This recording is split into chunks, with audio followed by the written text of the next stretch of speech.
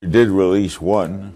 Is there any chance in the name of goodwill that you release the others? They were two hikers who made a mistake.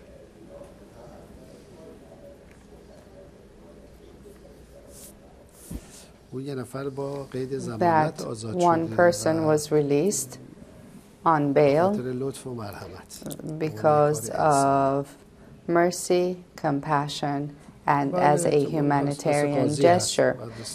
As for the others, yes, there is a chance, but the judge has to take care of the case. Do you know when? It depends on the judge, who will need to handle the case, issue a verdict. There is a process that must go through.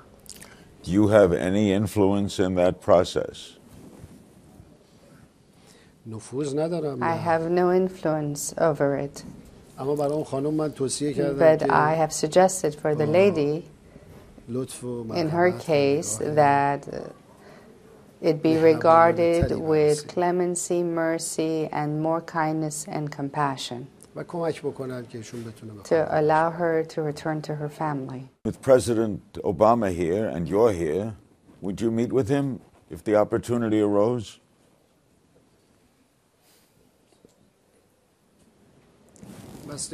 It depends. On? We have announced that we are prepared to freely talk with him at the UN General Assembly.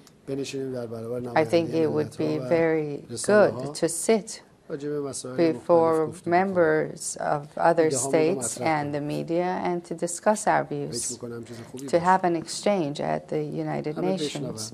I think that would be very positive, so that everyone can hear what we have to say, and it could help resolve many problems.